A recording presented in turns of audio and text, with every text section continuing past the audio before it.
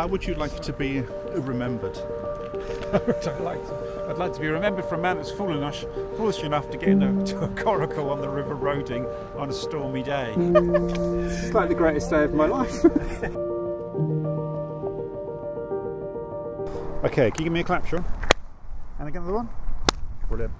So that's the clap sync that I will include in the video, because I'm using this and my action camera. And there's a couple of things. A, you might be thinking, why haven't you got a microphone in your action camera? There's a reason I need to seal my action camera so it doesn't leak water.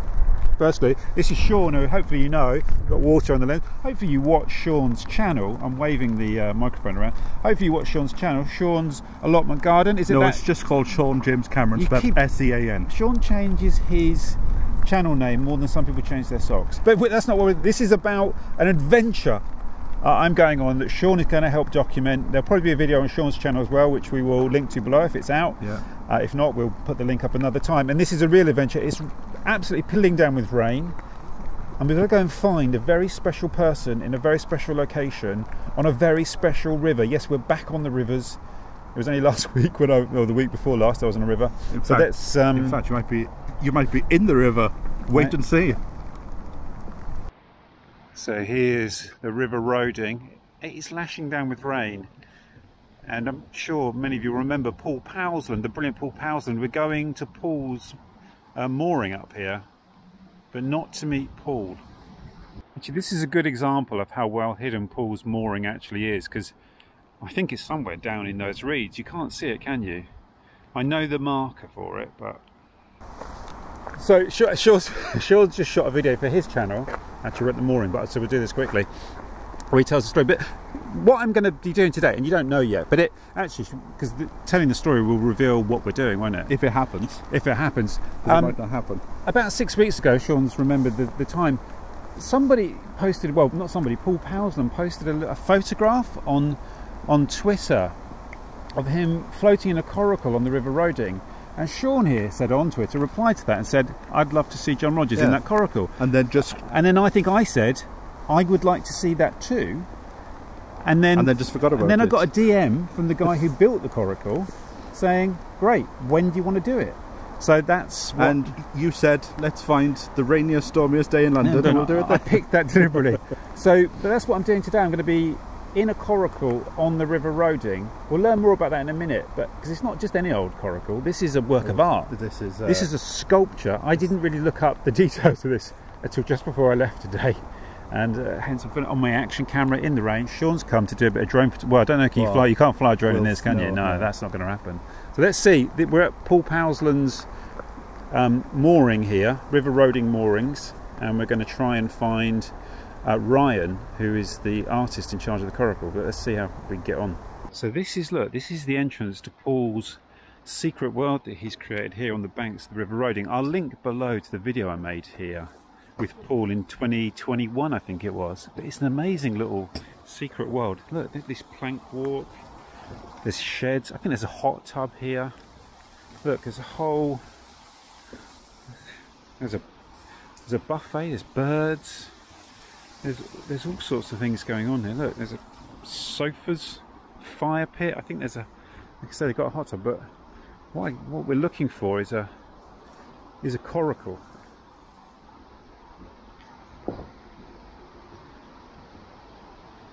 Oh, here we go. I think that's Ryan down there. Ryan! Sorry, I'm inevitably I'm filming, but hang on, I'll put this away and say a proper... Yep. So I'm over the moon to be here with the coracle creator, Ryan Powell. Hello. Who's responsible for us coming out in the dry weather.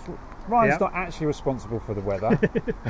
I mean, he may look like a kind of godlike character. But Ryan, I want to hear more about your project, because I only really properly read up on it today. I knew it's connected to Paul Powellsland, who I know to be a real amazing character and a person who has a deep love of this river. So could you tell me a little bit more about your project, please? Yeah, so yeah, it's the project's known as the Sensory Attunement Coralce.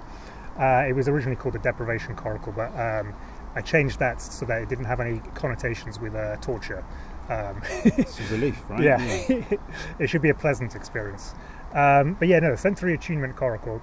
It's the idea behind it is that it's a kind of ritual object, and that a person gets inside and is pushed out onto the water in a sort of offering to the river, and then the tidal forces will pull them upstream, and then as the tide changes, the ebb will bring them down on the flow of the river, and it's kind of a chance for a person to tune into the river, tune into the wider forces that are moving them, the sounds of the river, you know, the mixture of both natural and man-made sounds. You'll hear a lot of trains, a lot of cars going over on the North Circular.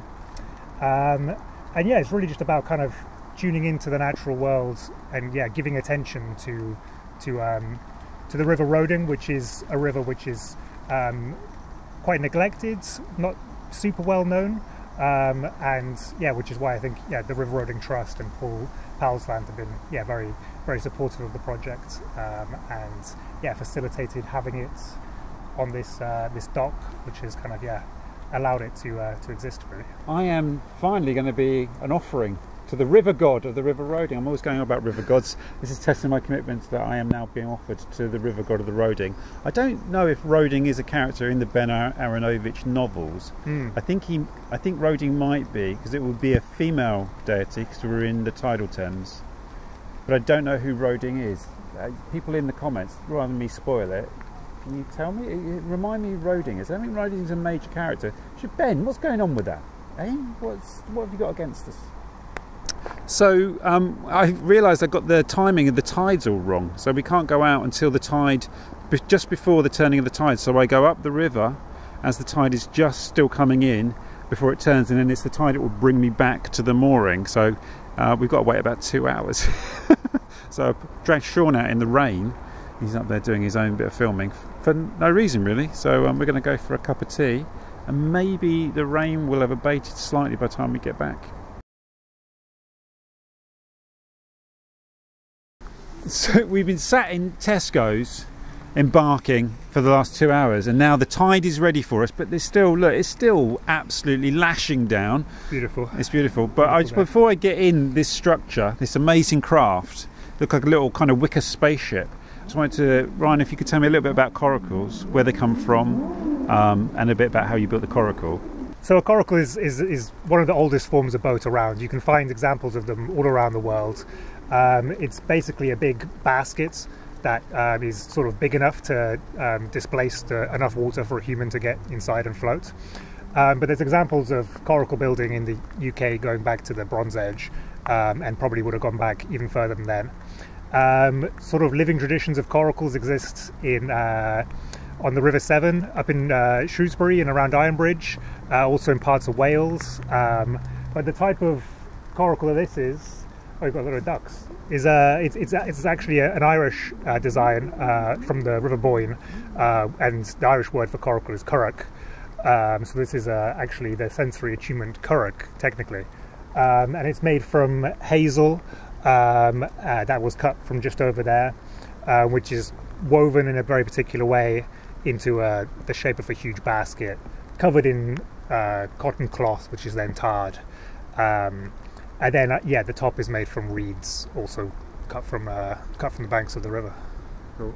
And we're about to sail with the tide. Can you tell me a little bit the process, what's going to happen, how I get in, and how, because the coracle is down there, and I've got to get in it. We've got to launch it, and then I'm going to be carried on the tide.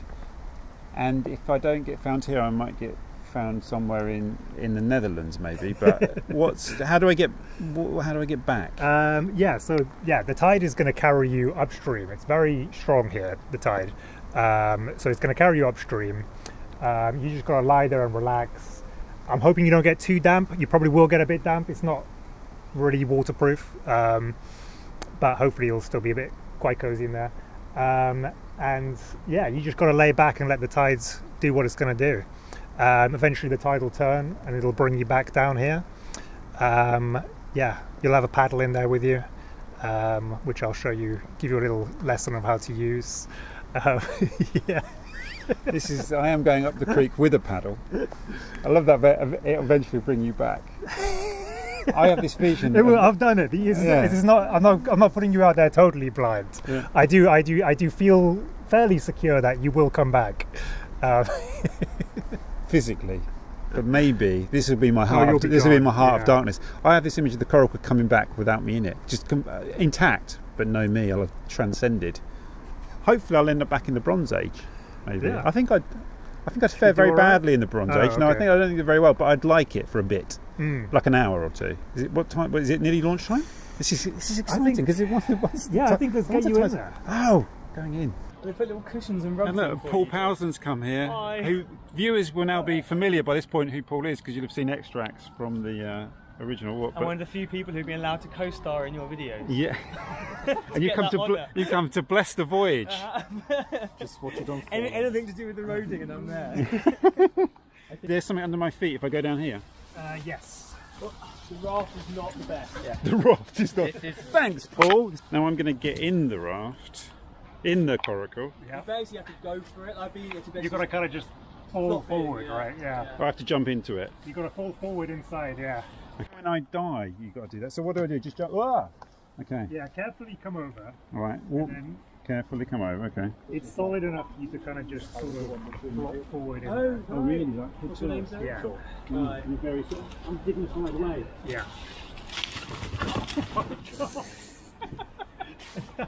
Yeah, don't do that. I overcommitted to throwing myself in the. Before I push you off to, as a sacrificial offering, so that you don't actually get sacrificed, you have this oar. Right. And the way this works is you'll lean out of the front if you get stuck, and you can just draw towards you, or you can do sculling. Have you ever canoed before? I've kayaked. So it's where you do a figure of 8. Oh, okay. I'll work it out. You'll work it out. It's pretty rudimentary. But anyway, I wanted to say about the rug that's in there. Yeah, this is a rug that's in here. It was made by an artist called Rachel Matthews, as part of, with a group of women called the Rag School, and it's actually made out of clothes that they found that were dumped along the River Roding. Oh wow! So it's actually been woven together from offcuts and from discarded clothes found along the river. Right. So it's kind of a work of art in its own right. Amazing. That Thank you you're very sitting on much top for of. that. Well, great. Paul, this is the most hospitality I've been offered. Well, actually, a sauna, tea. There, isn't it? Do you drink whiskey? I have been known to drink whiskey. It's happened. I'm gonna give you a tiny bottle of Lefroy. It's like the greatest day of my life. So we've got some herbs here, I believe. Yeah, just to give you the olfactory sensory experience as well. Yeah, we've got some lavender. Some lavender, some wild fennel is dotted about. Yeah. All from the banks of the Riudi. The boards are so slippery. Paul is bringing me things to take on my voyage. Look at this. Look, I've got. Thought that counts. Paul's given me grapes and Lefroy. This is incredible. Look at this. It does feel now that we are sending you to your death. But to say, frankly, I'm happy to be going at this point. This is great. Look at this. This is incredible. All right, you okay, ready? I'm ready. I'm ready to be cast off. This is it.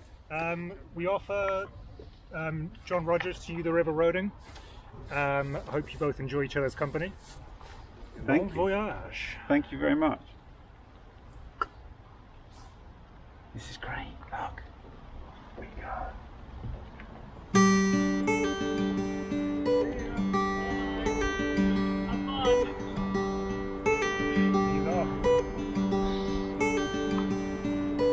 I am now.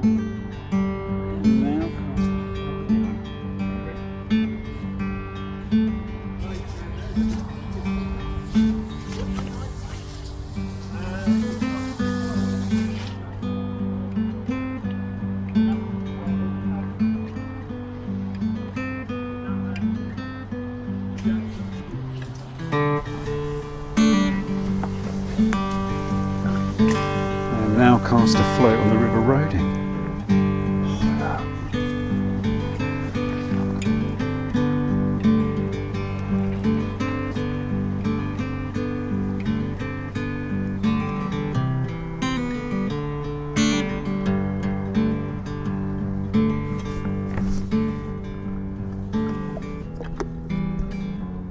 I jumped a bit too enthusiastically into the coracle head first and kind of smashed my head. I've got a bit of a headache, so I'm gonna partake of some of Paul's Lafroig.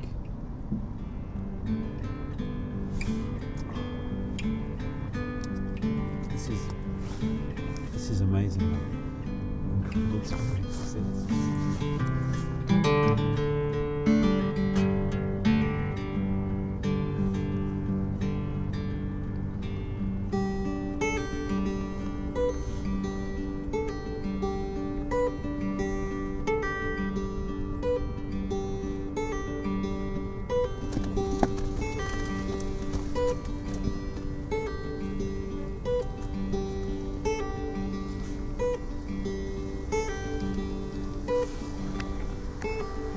Because what happens is you get drawn into the reeds and then it just spins you around. You can feel like the only thing powering this boat is the river, is the current, the tide of the river Roding.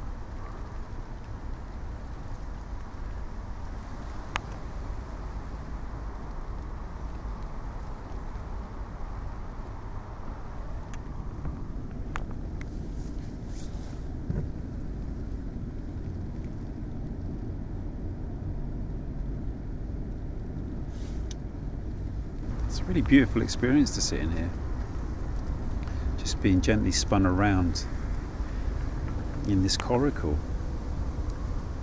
It's really stunning. It's so peaceful, and yeah, actually quite a bit. You know, it's not incredibly quiet because there's the sound of the wind, the sound of the rushes.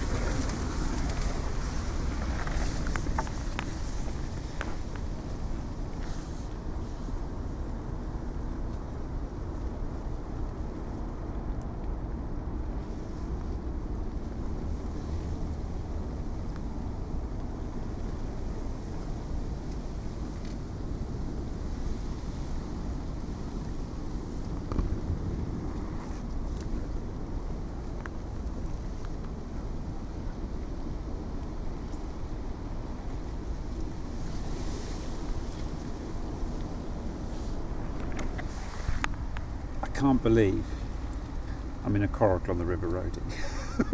Of course, it's only once in your life you're going to do this.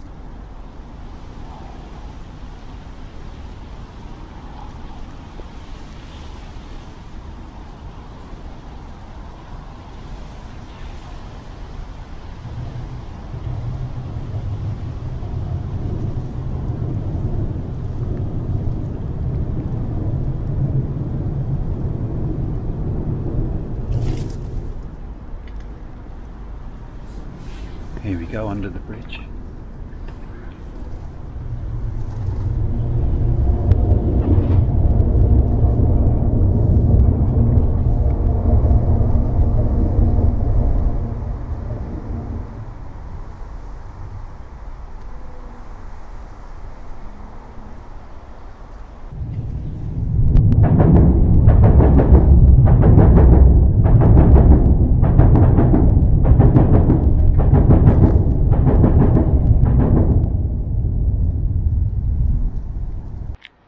So I think I have run aground here underneath the bridge. So I will just need to push up. Hello! Literally, you catch me just as I tried to. I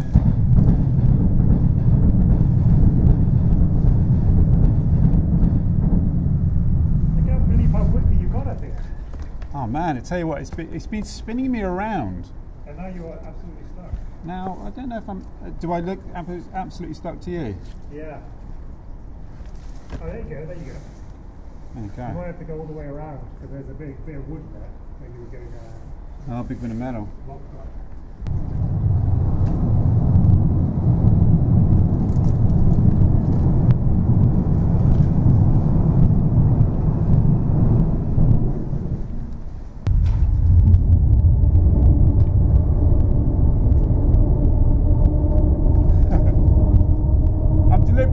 Circles, by the way. Yeah, that's the issue. Oh no, I am kind of trapped. Yeah, you're right.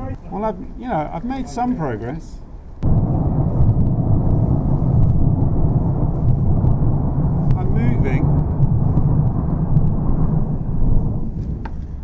not stationary though. I reckon I can get through here. Yeah. Give yourself a good. That's it. That's it.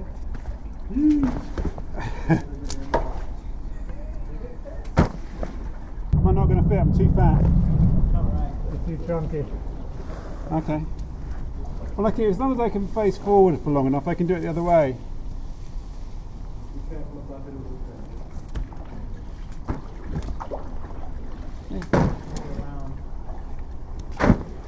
You have to go all the way around, I think. Yeah. Oh. Of course, this getting stuck is all part of the. This is all.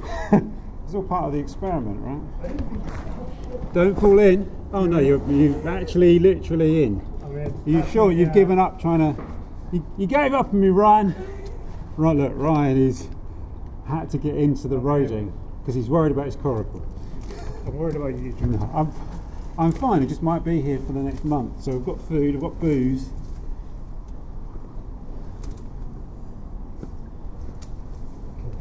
You know, that bit of metal is the problem. If that wasn't there, we could have got under.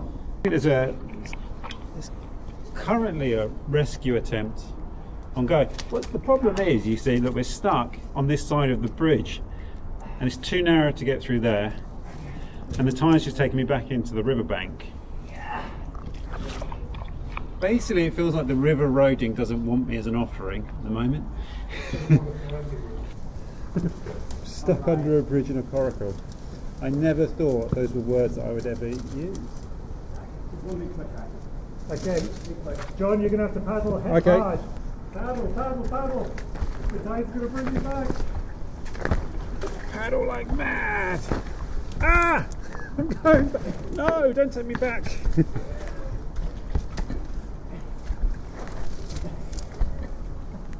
You're almost there.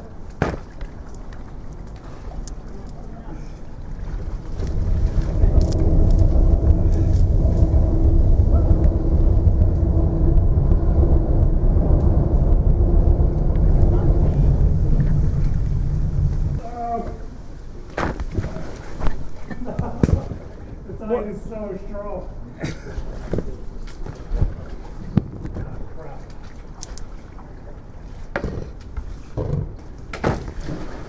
It shows you the strength of the tide of the roding, that we can't escape it. Whenever I try and paddle forward, it just spins me around and sends me back under the bridge.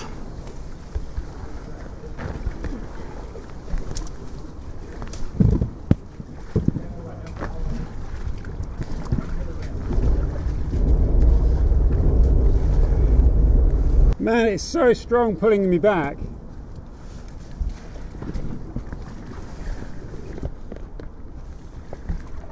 Whoa! Whoa! There's definitely water in the craft. Stay upright. If you need to abort the mission, I mean... Well, surely the tide will bring me back, won't it? Eventually, yeah. Yeah, I mean, that just won't go as far up the river as we hoped. They've suggested aborting the mission. Did we find I don't think we're there. how much water just came in? Not a huge amount. Not a huge amount. I think it must have come in from outside. Yeah. I don't think it's come in from underneath. You almost tipped over there. Did I? It looks like it, yeah. Particularly, Ryan, if you're pretty confident that tide's going to carry me back, Yeah, it's fine. It's just hard to escape it, isn't it? it is. It's really powerful. When you see it here, it doesn't look that strong. It's just where I just know you were probably pushing me. The wind is going in the same Yeah, direction. just paddling against it. It just won't let you go. Yeah.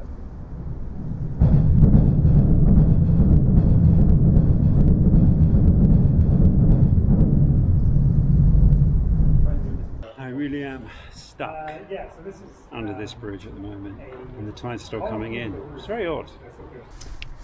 So Ryan and Charlie got in the river to try and push me. back into the stream. It's just so hard. You get to a point when you think you can get clear, you move forward, and then the tide just stops you, and then just slowly drags me back under the bridge. So now it's 15 minutes till high tide, so I'm just going to sit here, have a cup of tea, and wait for the tide to carry me back down the river. I think this is a really educational part of the thing, isn't it, Sean? This is what it's about, right? So how does it feel for your first Coracle ride? It's great. It's really good. Even this actually is like a really good, because it's not just going to like the birthing, birthing pod. Yes, maybe. I feel like I'm going to be reborn after this. Reborn as a river rat. So maybe it'll lie down in the Coracle. It's 1 minute till high tide, so hopefully in 1 minute I'll be whizzed back down the river Roding. But the worry then is, will I miss the moorings? If I miss the mooring, then I am up a creek with a paddle that won't be any use to me, because I won't be able to paddle back up the river against the tide. So what I must do is get to that mooring, otherwise I've got a big problem.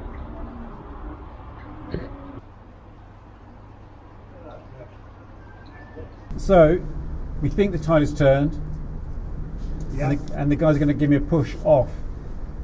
You might go very slowly. In the vain hope they're going to send me in the direction of Barking.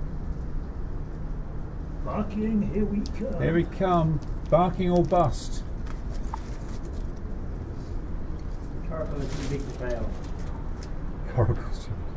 Wow, it's still really raining heavily, isn't it? Guys, I do feel like I'm drifting in the right way.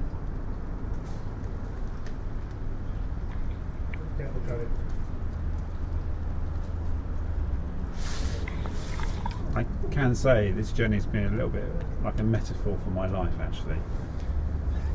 So I'm not going to do anything to see what happens, right? I think we've realised that paddling against the tide is just a waste of time. It might be a few minutes before you actually have any momentum beyond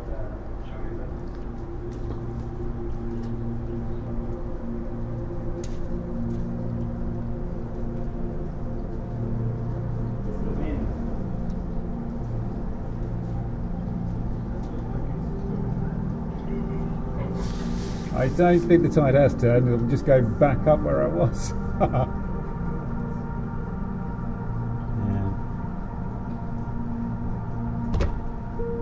Oh,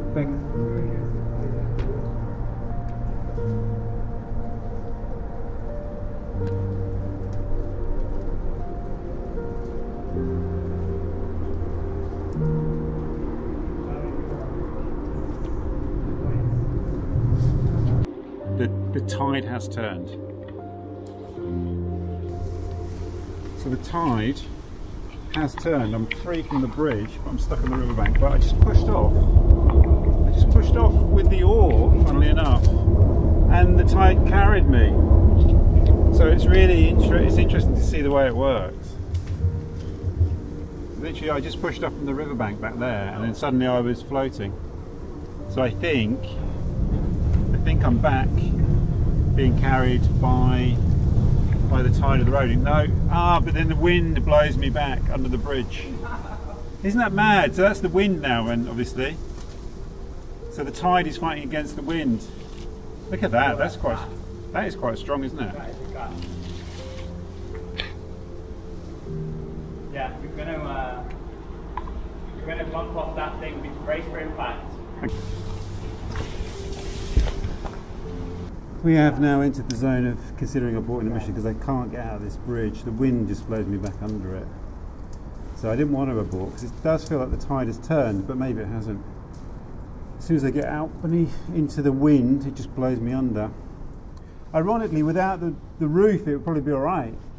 Yeah, I agree. So it wouldn't catch the wind in the same way.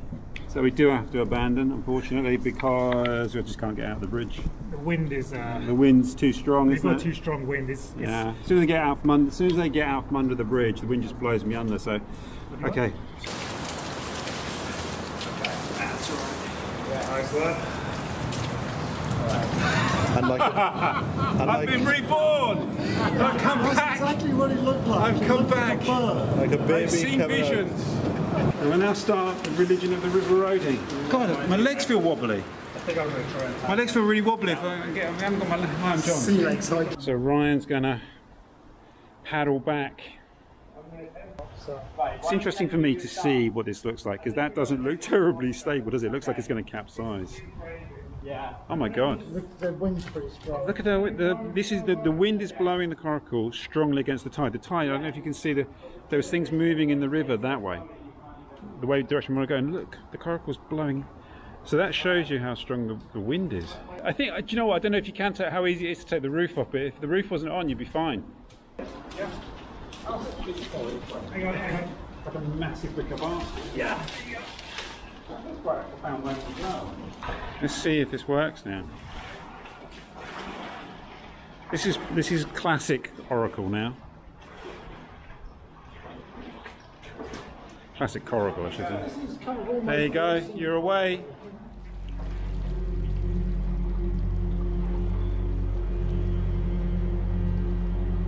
And there he goes.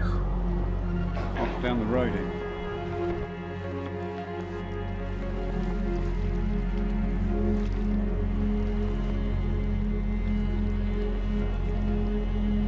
That's my bridge there.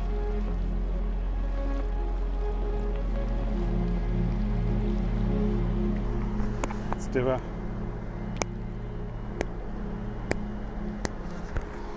That's the nearest I'm going to get to a clap. That was an incredible experience. Something I will never forget as long as I live. What an amazing thing to do. It was so actually really peaceful just to be spinning around. I had a little lay down, little sleep in there. That got me, I felt a little pang of envy seeing Ryan hurtle off in his open-topped coracle. That would have been a little bit more, I don't know, yeah, a bit more precarious, I guess. Because it is capsizable, that's the thing with that.